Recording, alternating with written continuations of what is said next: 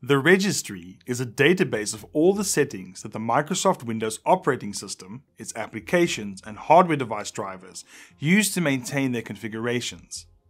In many ways, the registry sits at the heart of Windows, and power users can utilize it to make their computers accomplish seemingly impossible tasks.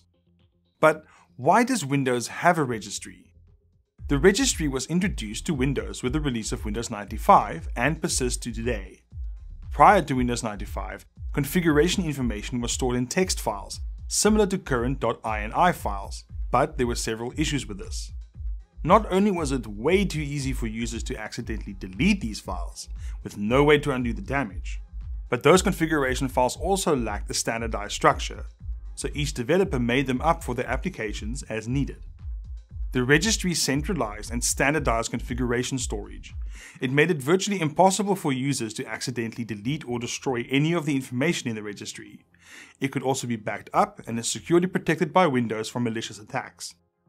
In Windows 10 and 11, the registry, although fallible, is a sophisticated system that can maintain and repair itself.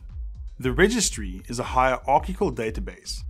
At the top of the hierarchy is your computer.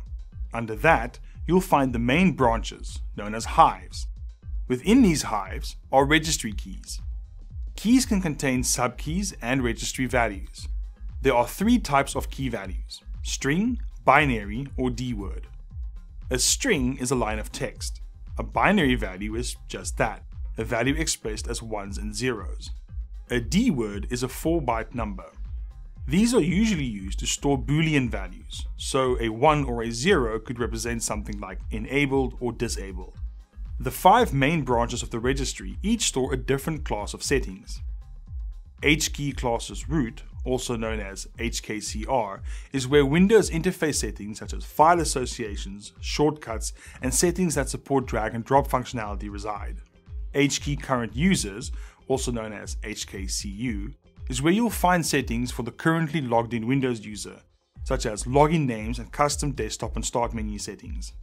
HKey local machine, also known as HKLM, is where settings for hardware and software are stored, including your group policy settings. HKey users contain settings for all users of the PC, and each user has their own subkey. HKey current config links back to the portion of HKey local machine related to current hardware configuration settings. If you're looking for the registry settings of a specific aspect of your computer, knowing the difference between the main branches can cut down the investigation time to finding what you need. Now, don't edit the registry unless you have a specific reason for doing so, and that reason has to be more important than the stability of your system or any time and data you might potentially lose. If you follow an online guide that shows you how to edit your registry for a specific outcome, remember to check the comment section to see how that edit worked out for other users. Also, based on what you've just learned about the registry structure, try to analyze whether the guide makes any sense. Because if something goes wrong with the edit, your computer may fail at startup after a shutdown due to corrupted system settings. If you'd like more info on how to edit the registry and all the different ways it could go wrong, check out the article linked in the description below.